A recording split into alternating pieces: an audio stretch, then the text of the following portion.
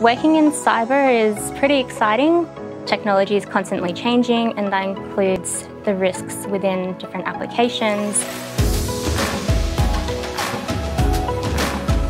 PwC really drew me in because I knew that I was going to be working with a national team and I would have access to so many different individuals.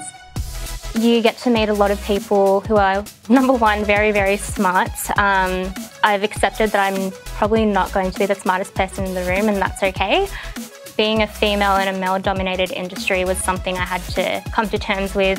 Coming to PwC, it was just about finding those other women and leveraging their experience within this industry, but also seeing that there are many male allies that support my career journey. Imposter syndrome's still a real thing, and it's always nice to be able to verbally communicate that when I'm feeling unsure of myself, and they give me strategies to cope, which has been super helpful. One of the most interesting projects I've had the opportunity to work on was the census project.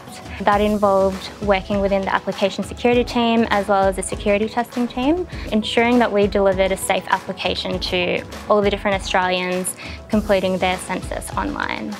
It was a lot of fun because it was a product that I knew was being delivered to all Australians, and that, my friends and my family were going to be able to look at it and use it, and I could say that, hey, I worked on that. When people think about PwC, they just think about this super corporate accounting organisation, but I think it's more than that. For anyone thinking about a career in cyber within PwC, stay really curious and open to all the areas of cyber.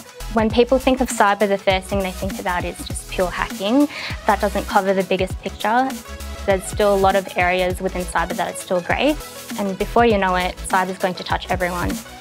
You need to care about cyber. Yeah.